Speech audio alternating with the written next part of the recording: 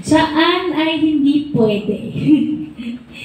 Parang ibinibigay ko kay Miss Mickey because si Ate Mickey ay ilang taon na rin siya dun sa dati naming tahanan, and with her experiences, with my experiences sa industry, kumbaga mag-uusap lang kami, and with the help of Rambo and sa tulong ng team namin, nakakabuo kami ng isang magandang desisyon.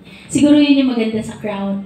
Walang iisa lang yung boss, hindi porket CEO ka, CEO, yun lang. Hindi. Nandun yung nire-respeto namin bawat opinions ng team namin, ng family ng Crown. So, yun, ganun. Ang hirap mag-manage ng sarili. So, pag ako na, tungkol na sa akin, sila na, si Ate Mickey na. And of course, Rambo and Miss Carrie. Okay. And second question. Sa totoo lang po, sobra-sobra to. Yun na yun. Kasi sa akin, alam niyo yung konting lang, papatawanin ko lang kayo ng konti. Dati kasi pag yung nag-uumpisa ka, meron kang sasignan. Pag yung parang, anong tag dito, yung listahan ng mga artists na dumadating, kung sino yung magte-taping for today, tapos kailangan mo mag-sign para nandun yung nag-taping siya today, parang ganyan. So ako, lagi ako nasa second page. Siyempre nasa first page yung mga bida, ganyan. So may mga moments ako na pag pumipirma ako, sa utak ko, ay, darating din ang araw, nasa first page na ako. Bida na ako. Yung mga ganyan.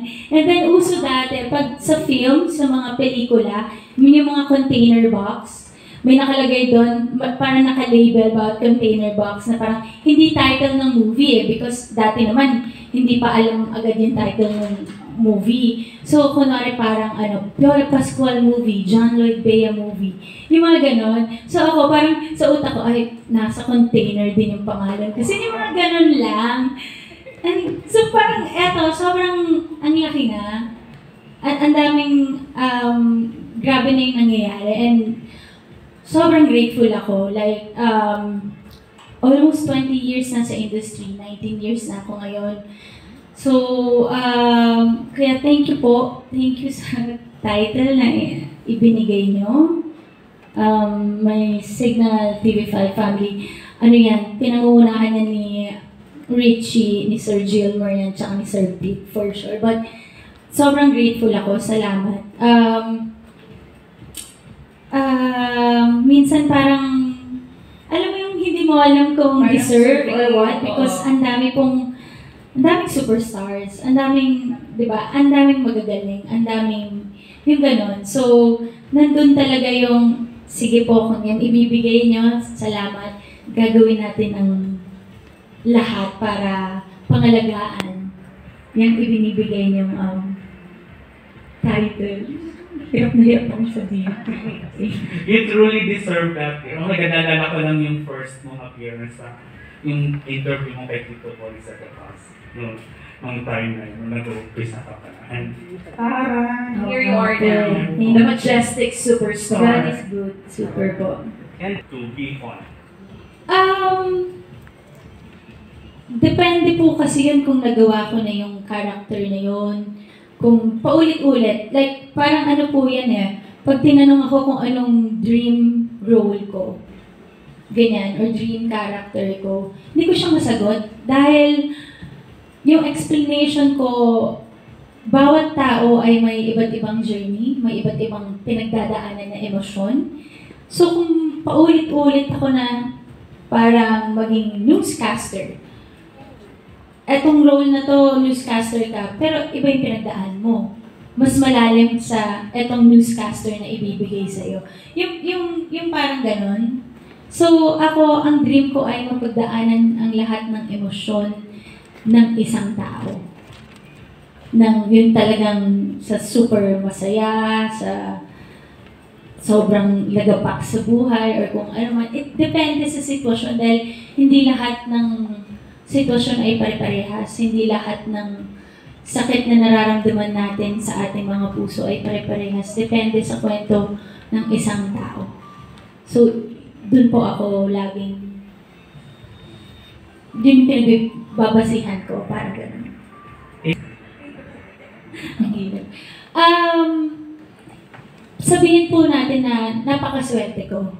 Dahil kahit nasa ang tahanan po ako, ay hindi po ako pinapabayaan. At sobrang pinaparamdam nila na importante akong tao. Kaya, RPG, thank you. Sa RPG, iba lang talaga. Tingnan na, tapos na siya, pero nakaupo pa rin siya. Actually, tatanungin natin si RPG. Pwede ba? Oh, actually, pwede. Baka pwede natin pabalikin sa seats, ano? Si RPG, Sir Rambo. Gusto ko Miss Mickey. Kasi baka may mga questions din kayo for Rambo, Miss Mickey, and RPG. Sir, can you all please sit down ulit dito po sa area natin na ito? Para lang just in case may mga questions yung press natin, lalapit po ako sa inyo. Or, ayan, may mga mic naman pala sila. Alright. Thank you so much. Once again, Happy birthday to you. happy birthday, Coach. Well, okay. We're gonna talk about what's in journey ni TV5, no? I mean, kasi we've been here about mga more than 10 years. It hasn't been an easy journey, no? Tapos, nag-shift kami to sports programming. Tapos, in 2020, we decided, actually, the latter part of second half of 2020, we said we'll pivot back to entertainment. No? So it's again a very difficult journey again, no? Trying to make TV5 known for entertainment content, not just sports. And one of the first people who joined us in that journey was MAJA, no? And kaya nga we value yung, di ba, yung being part of the initial struggles, di ba, of trying to build a network. Diba? So, yun, doon kami nag-umpisa na may magandang project, and then ako sa si MAJA. Tapos sabi ko nga, ang gaan-gaan ka katrabaho kasama, di ba, na yung what you see talaga is who she truly is, no? And then very professional din, very hardworking din, and very talented. So, yung initial na struggles na kasama kami nun trying to build up yung ratings, no, yung audience share, and yung revenues ng network, di ba? Yung kasama si DJ Chacha noon. Oo. Binabangon namin yung TV5. So, with also the help of Signal. And yun nga, we're very happy that we are on an upward trajectory now. So, and part of that success really would be the people who joined us. No? Despite yung may risk din talaga of being with Signal TV5 kasi we needed to expand our broadcast network. Marami kailangan gawin So, yun. Marami pa kayong aabangan. Kaya marami pa rin aabangan kasi marami pa rin kayong mga gagawin. Marami pa rin kayong mga surprises for everybody.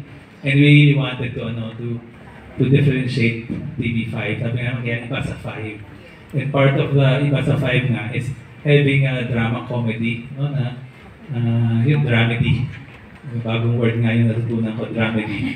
So, di ba kasi nga yung, may pag pinapanood gusto namin kasi magpasaya ng tao na hindi lang puro drama, puro iyakan, di ba? And yung gusto namin yung shows or programs that will uplift our spirits, di ba? And would impart a very good moral lesson. Diba? Sabi nga ni MAJA yung faith in God. So, yun. So namin shows that that every family member can enjoy. Diba? Na parang when it's like TV5, you're allowing TV5 to enter your home through the television set. And syempre, yung niya-niya, yun isa sa mga naging yung perfectly suited for what you wanted to do. Ayun. Para kay MAJA na rin yun. Yeah, siguro for me, I guess yung success niya, yung mga nakukuha niya ngayon is all brought by yung sipag niya, yung dedication niya, and of course yung being grateful. So I'm just very happy kasi in fact it is something that I can already see. I can expect her to do well, do good, and be successful in anything that she does. Kasi she puts the work in. She just doesn't come here, sit in that chair, and say, eto, superstar ako or what. It's the one that's being done behind the camera, di ba, habang nagpe-prepare siya, yung relationship niya with everyone, and I guess, yun, everything is just a result.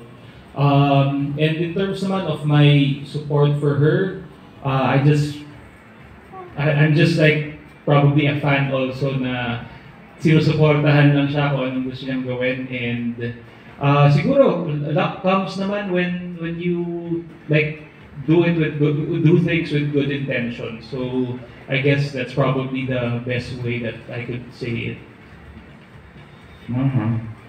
Oh, may English tayo, di ba? Actually. Sige, Ikaw. English na rin sagot ko. Ay. Thank Yan, you. yan. Thank you for that wonderful, answer.